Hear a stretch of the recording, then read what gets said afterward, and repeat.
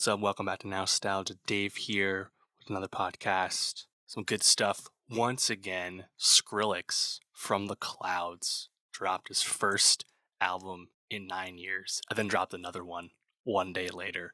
Very exciting. Also, gonna get into another Chinese film, another Lunar New Year blockbuster, Hidden Blade, starring the great Tony Leung. And of course, we got to get into the latest Marvel blockbuster, Ant-Man and the Wasp: Quantumania, was just released. So, of course, make sure you subscribe to the pod anyway you listen. YouTube.com/nostalgiapod, linktree.com/nostalgiapod for wherever you want to get it. Just make sure you get it. So yeah, let's jump right into Skrillex. What's up? Welcome back to Nostalgia. Dave here with a review of Skrillex's second and third albums, Quest for Fire and Don't Get Too Close. Skrillex, of course, the EDM superstar. People know him, but he hasn't really been doing too much publicly, front and center for quite some time.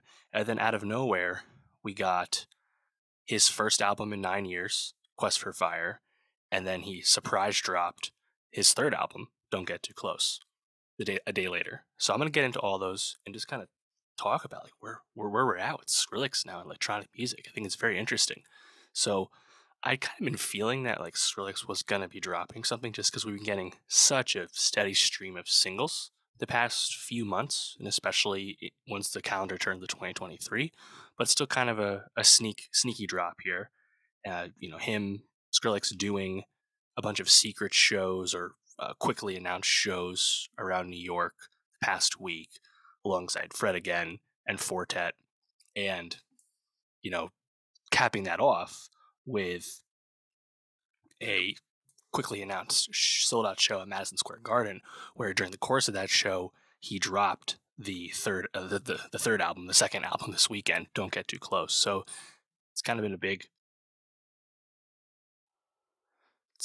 whirlwind, a big drop cycle, big release cycle for Skrillex. But I think it's very interesting how we've gotten to this point because, like I said, the last Skrillex album, the debut full length, Recess, that was 2014. It's been a long time. I think just generally, Skrillex has been largely removed as a public facing act with any regularity since, a year later when that Jack U album came out with Diplo, the big hit with Bieber, of course. And since then, Skrillex has almost been more of a songwriter for pop stars and has not really been doing too much, right? If you think about where EDM has gone to at this point, Skrillex, of course, the face of dubstep when dubstep was at its peak, nearly 10 years ago now. And since then, we've had, I think trap as a subgenre really wax and wane already. Dubstep has completely fallen out of favor in the mainstream sense. And hyperpop has really come into its complete existence in the time since Skrillex has been away. So there's been a lot of changes, but this return from Skrillex, I think, is quite interesting because he's a different artist now than he was back then. I think that's really cool. He's definitely more focused on, I think, being in that pop firmament, being a pop producer and just in general a pop artist. Notably these releases are still on Atlantic Records. And that's not to say that Skrillex doesn't have his finger on the pulse. I think he very much does. Of course, working with someone with such a long career like Fortet is one thing, but to also, of course, be working so closely with Fred again, arguably the hottest DJ, the most critically interesting electronic act of the last year or so, someone who's rapidly rising. And if you look further on the track list, at the MSG show, he brings up Porter Robinson, someone else who I think has really come into his own, during the pandemic era and is getting a lot of critical attention. I think Sonny, he just knows what's up, working with Pink Panthers, for example. Of course, Pink Panthers just got a top 10 hit with their song with Ice Spice. I think it's quite interesting to see that even though Skrillex has quite clearly switched up the kind of music he was originally making, it's not that he is forsaking anything about himself at all. And if you think back on Recess, which I know is a old record, but he had already kind of been making this change into being a more fully functioning, fully developed electronic artist. So I think it's just really interesting, really cool. And it's hard not to compare these two albums against each other, again, released a day apart. So I'm just going to talk about both of them kind of in tandem here In general, I say I liked both of them. Quest for Fire, 15 songs, 45 minutes. It's very uh, tightly packed album with a lot of stuff in there. And then Don't Get Too Close is even shorter and even heavier on the guest list.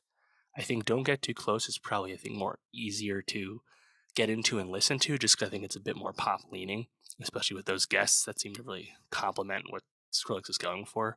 But Quest for Fire is probably the more interesting record.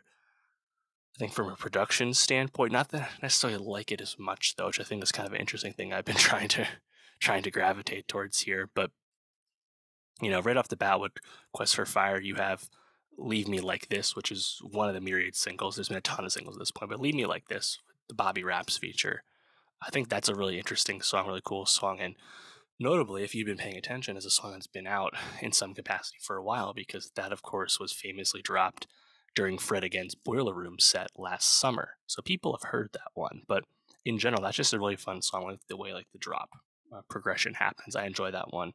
And right after that, you have Rat-a-tat, another single featuring Missy Elliott. Missy, of course, sounds, I think, tremendous on that, but another one where you just kind of build up with this amazing flow from Missy, and then you get into just, I think, a really engaging track. In general, we have guests everywhere on this. I think perhaps my favorite guest of all, another single would be Rumble, which also has Fred again on the beat here, but featuring Flodan, the grime MC, one of the most, if not the most signature like flow from UK hip hop. Very unique voice for sure. I think he sounds great, sounds right at home on Skrillex production. It's really fun. Butterfly is another good example of the kind of artist Skrillex has become. You have Stara on that. Stara, of course, is a secret weapon for pop stars in terms of songwriting, but you have Skrillex, who's in the know at this point, making a song with Stara. A song I like quite a bit right after that, Inhale, Exhale, featuring Aluna Francis of Aluna George, someone I like quite a bit. Unsurprisingly, Aluna sounds great on electronic beat.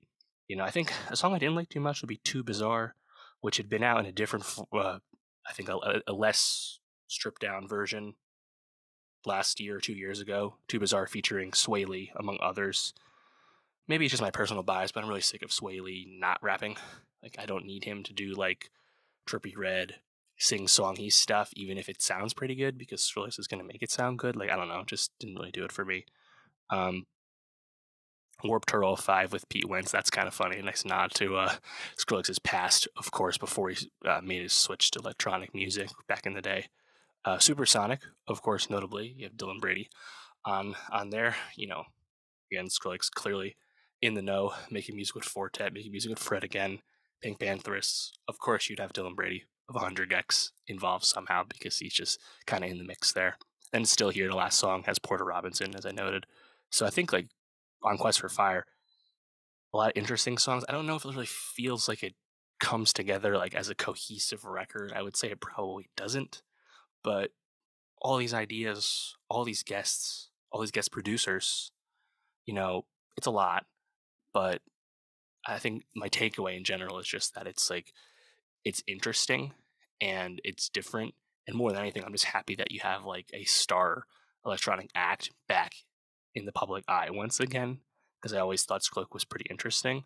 Obviously he went through a lot of critical derision, during the heat of height of dubstep, the bro step term being thrown pejoratively, and Skrillex being the poster child for a lot of this pushback against this kind of take over electronic music. But Skrillex is someone who demonstrates time and time again with these two albums that he does his homework and he knows where these roots are. And I mean, think back of when he won all those Grammys, 10 years ago, he shouted out the people that did dubstep before him. It's not like he hasn't been, uh, paying homage to the past. And I think that's kind of being paid forward once again here because he's making music with the people kind of at the forefront of the field nowadays in the time since he's been away. So maybe I'm just kind of being a sucker for that, but I think it goes a long way in my opinion. And then getting into the second album, Don't Get Too Close, which again, surprise dropped in the middle of this 5-hour MSG sold out set with Fred again and Fortet. Track one, Don't Leave Me Like This, you might recall, sounds a lot like the first track on the other album, Leave Me Like This. Kind of a cool sequel track. It doesn't work quite as well, but and it's also a lot shorter, but I think it's kind of fun. Way Back, that's Pink Panthers. I don't really need Trippy Red on this, I don't know. Like, have Trippy Red make songs with Diplo. I feel like we don't. He doesn't bring enough to the table to be on a Skrillex record, especially this kind of Skrillex record. But track 3, I think, is very interesting. Would be Selecta, just like that pulsing bass from Skrillex on the beat there sounds great. And then of course Beam, who I haven't loved Beam, but of course he kind of came out of nowhere. Kanye collaborator the past few years. I think Beam sounds pretty good on that. Probably the best I thought Beam sounded in quite a while. So I like that one. Uh, right after that, Ceremony. Of course, Skrillex has Young Lean on this album. Why wouldn't he? Love it. Uh, going through, I think Bad for Me sounds awesome. Chief Keef sounds actually right at home, perhaps surprisingly, on this. Loved it. 3 a.m. Again, Skrillex having his finger on the pulse. You have Prentice there on the on the vocals, on the chorus. They're very youthful vocals because again, Prentice is like 15 years old, brand new artist. So another great example of I think Skrillex just kind of bringing you what you should want to hear, even if maybe you're not as up on it as he is. Don't Go, Justin Bieber, running it back after Where Are You Now. I think the song's okay. I think Bieber sounds fine. Don Toliver sounds fine, but nothing special, I don't think. Mixed Signals, another Sway Lee song. Again, nothing special, but I think these are just kind of uh, more easy to put on songs, perhaps lower denominator songs as well, which is why, like I said, I think Don't Get Too Close is easier to listen to, but Quest for Fire is, I think, more interesting musically. I think that's kind of obvious here. Don't Get Too Close is the one song I didn't like off the album, the title track here. Just a bit too soft for me, and I think it was kind of a weird vibe compared to the rest of the album.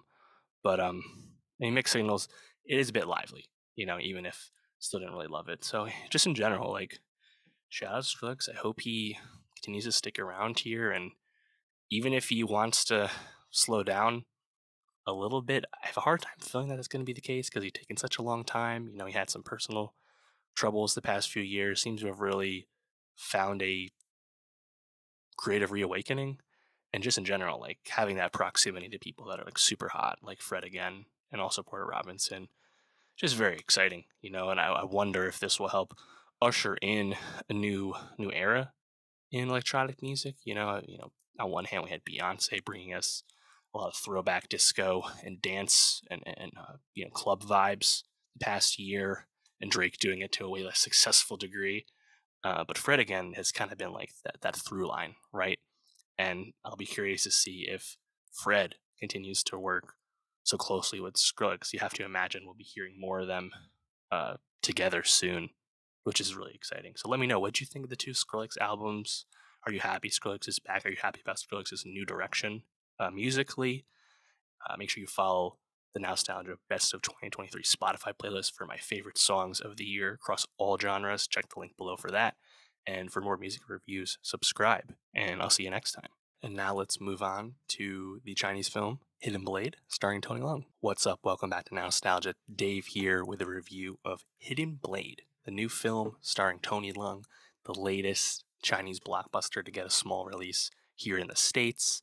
This, not as big a deal, not as widely watched as Full River Red or The Wandering Earth 2, which I did review. Check the channel for that. But Hidden Blade did make over $100 million. It was still a very successful film as one of the Lunar New Year new releases over in China.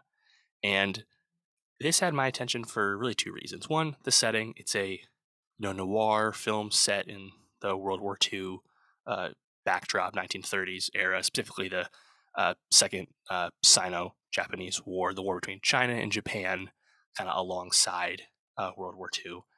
And also because it stars the great Tony Leung, one of, if not the most significant and most celebrated actors in the history of Chinese and Hong Kong cinema. Americans probably recognize or remember Tony Leung was the villain in Shang-Chi, Legend of the Ten Rings, 2 years ago. He does not really work in Hollywood all that much, though, so you gotta meet him where he is. In this case, that would be in The Hidden Blade. And this is a film that, again, I'm happy I had to see it see it in person. The releases are small for Chinese films here in the U.S. and not a lot of showtime. So when I did see it, it was completely packed, probably the most packed theater I've been in a while. Um, and this is a movie that I really wanted to like, really wanted to love. Even it's kind of right up my alley in terms of, uh, just if you know the history at all.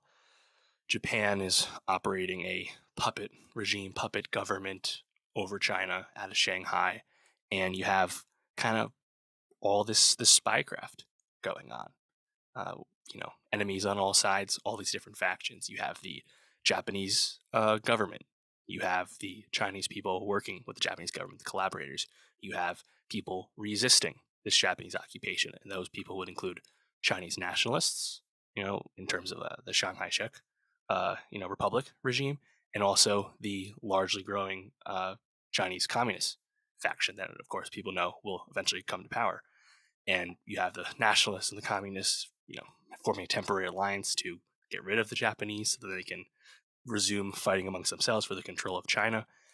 You don't know who is on what side, all this espionage, double agents. Sounds great. Sounds fun, right? And when you have Tony Leung as a spy chief, like, again, sign me up, right? But I think the issue with Hidden Blade is it was quite long. It was over 2 hours, which wouldn't necessarily be an issue, but the movie is distractingly non-linear. I celebrate movies that are non-linear all the time. It's often done to great effect.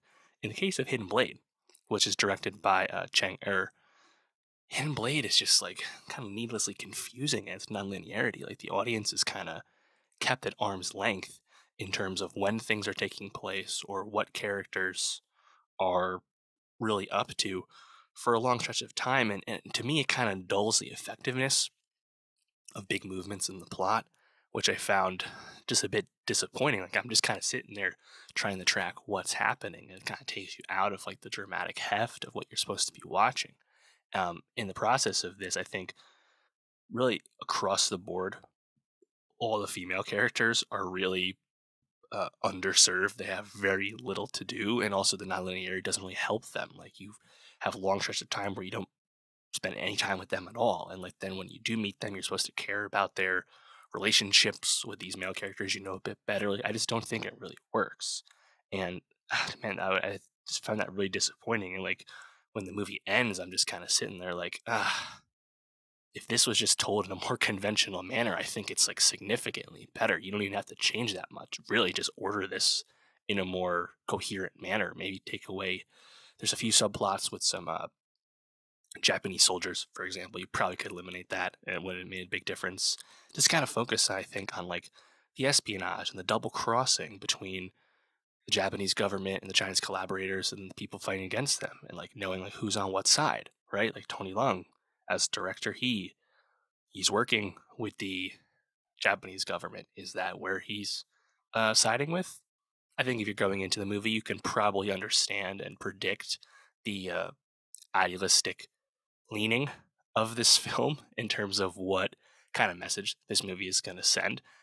That being said, I don't think it's like overtly propaganda uh, in any way. Like, yes, it's going to be pro-communist. That shouldn't come as a shock.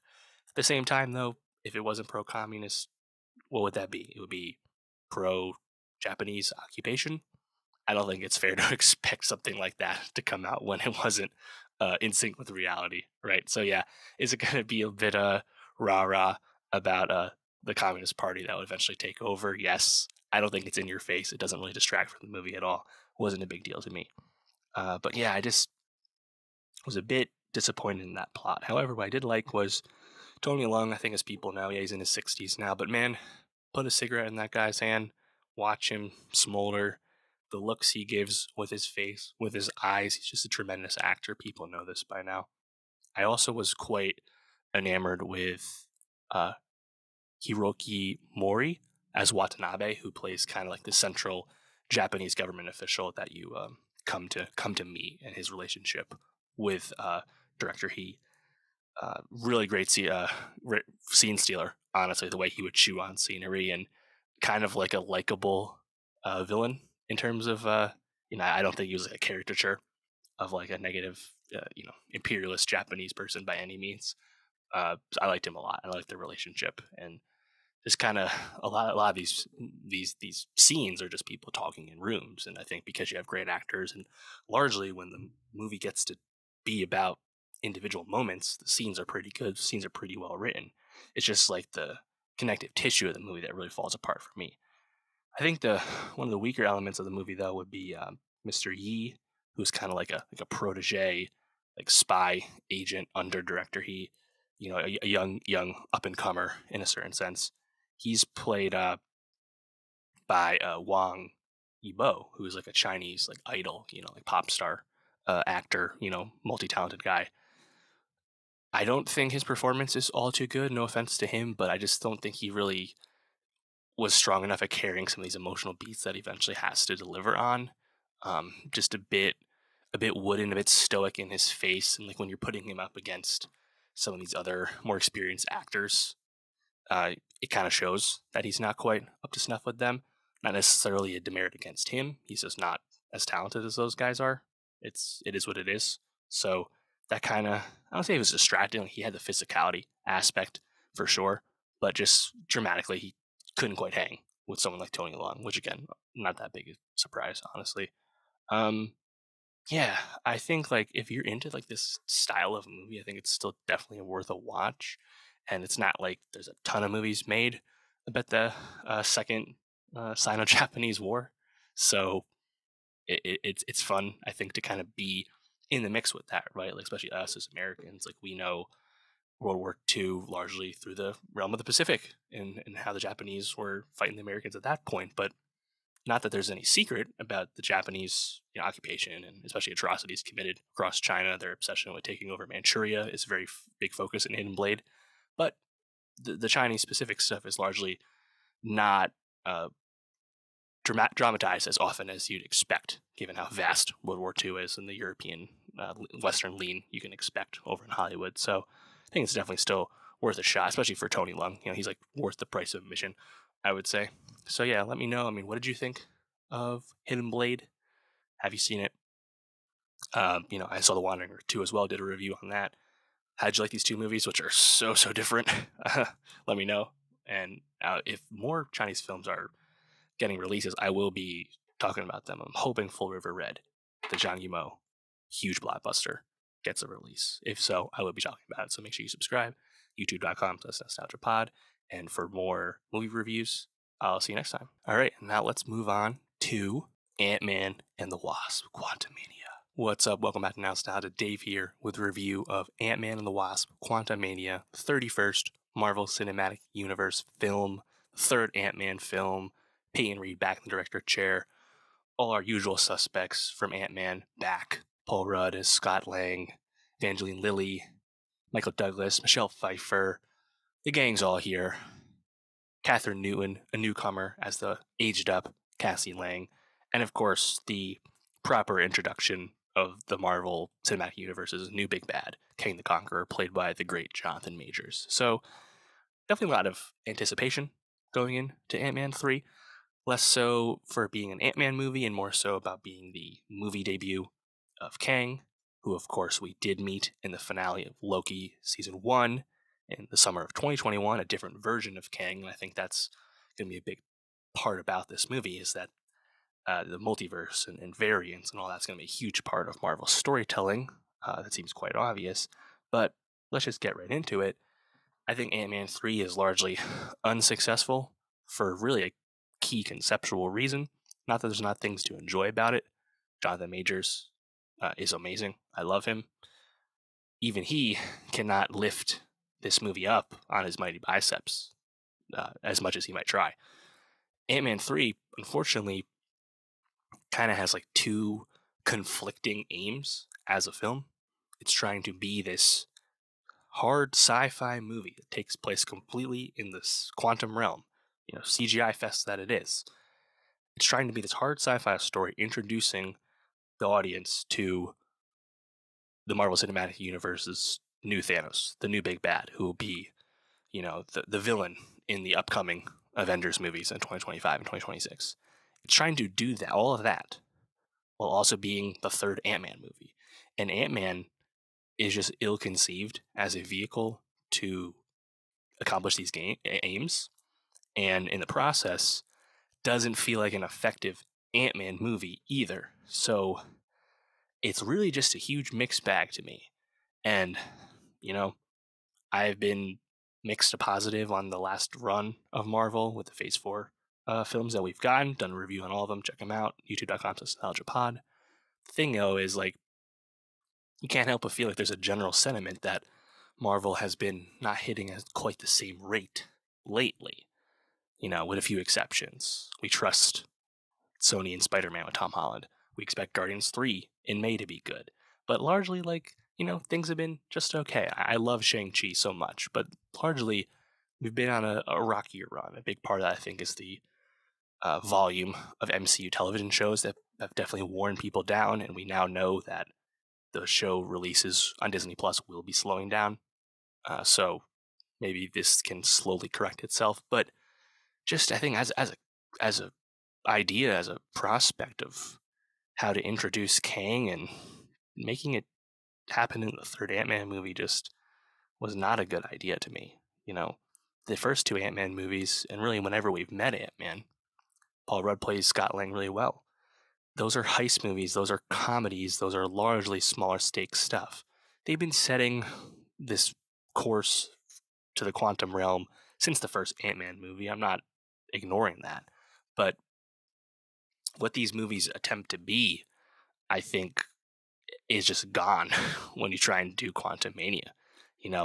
It's not about a heist. Really, anything about Scott Lang is kind of ignored over the course of this movie. And they yada yada that relationship, that make up for lost time aspect between Scott and Cassie. I think a big issue with that is we just kind of meet the family, meet the Lang Van Dyne clan in the beginning, and before we know it, we're all in the quantum realm. Literally everyone is there, no one is on the outside, and we're just kind of in this kind of race against the clock survival story, and that's what it is. And Michael Douglas and Michelle Pfeiffer have very little to do. Evangeline Lilly as the Wasp has exceedingly little to do. Kind of offensive how little she got to accomplish in this movie.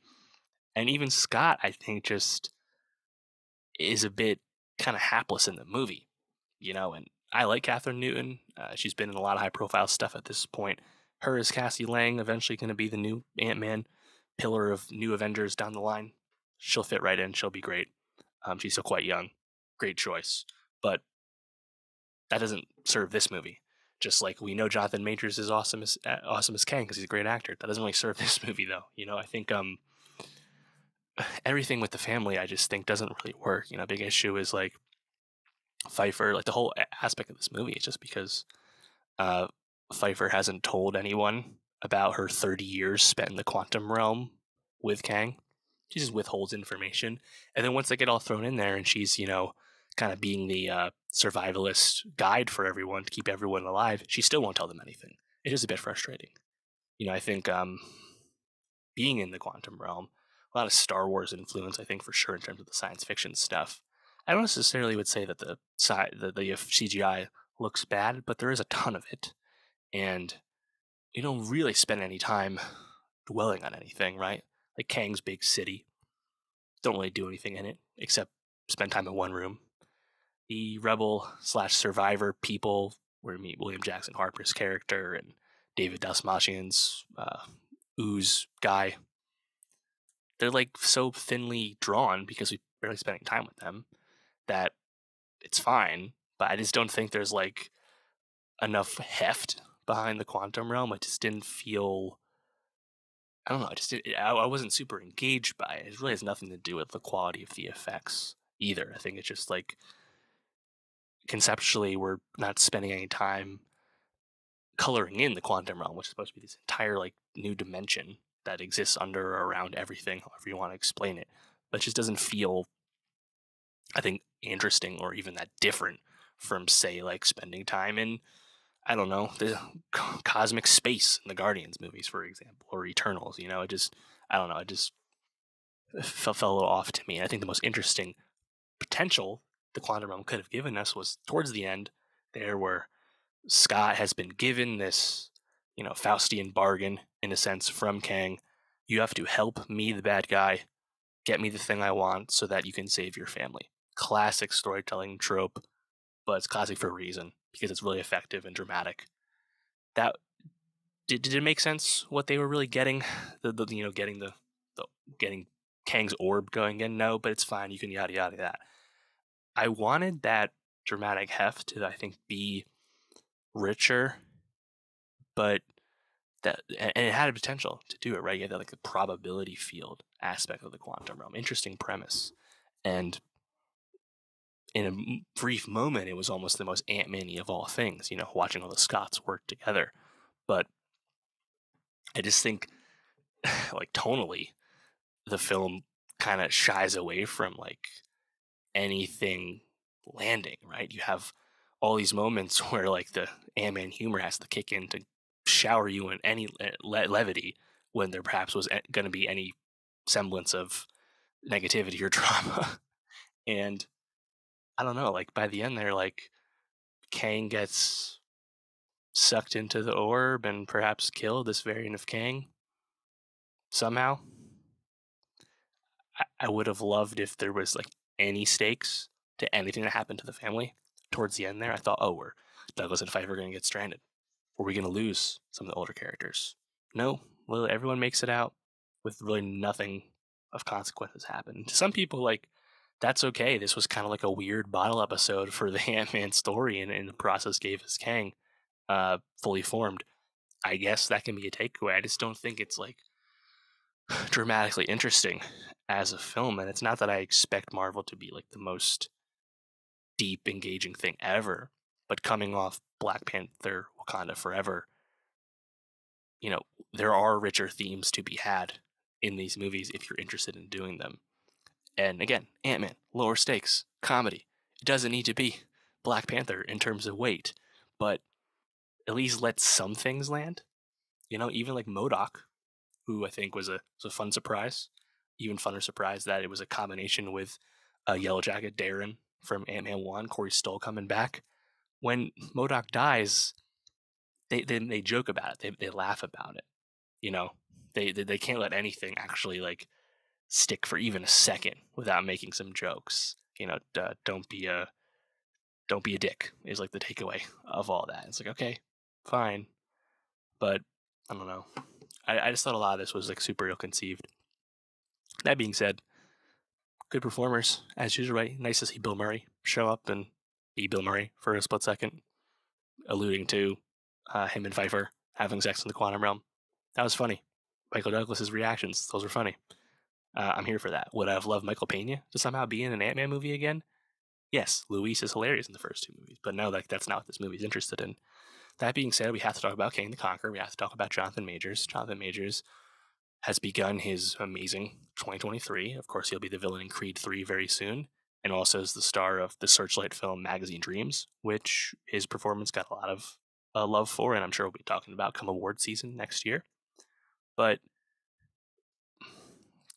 Majors can only do so, I think, so much with like this movie that doesn't actually give him a whole lot to do. He just kind of gets to stew and steam and be bad, but his powers and his motivations are largely undercooked. Like this is a very conqueror variant of Kang, fine. But like what Kang does and how he does things, I don't think is very well defined, and certainly what he does do in terms of like his powers and controlling people and like shooting stuff out of his suit. None of it really is differentiated beyond anything that anyone else has done in the history of the Marvel films. So I would like to see more of Kang in subsequent films to make his, Avengers Kang Dynasty villainy really land. And I'm sure we will be getting that, especially in Loki season 2, as we know, in the post-credit scene. But Majors is able to chew on scenery because he's just like that strong and talented of a dramatic actor. They finally let him like beat up Scott at the end. It's kind of ludicrous that Scott's able to like beat him up back in his like normal state. But that's Marvel for you. They rip up the suit a little bit so you can see how absolutely yoked Jonathan Majors as a person is in terms of how jacked he is. But they largely make him cover up, which I think honestly is a bit of a mistake given how shredded the man is, but that's not how Kang is usually portrayed, so I get it. But yeah, I don't know, like it's not even at the end there too, like the Deus Ex Machina being like the return of the ants. Michael Douglas has literal like animal ants. It's cool, but I don't know. I honestly found like a movie like Eternals a bit more interesting. Not that it's more successful, I don't think it is, but that at least I think had like more interesting goals as a Marvel movie. Whereas this movie so clearly had only one goal in mind, which is present the audience with Kang. Oh, and by the way, here's Catherine Newton as Cassie for the future.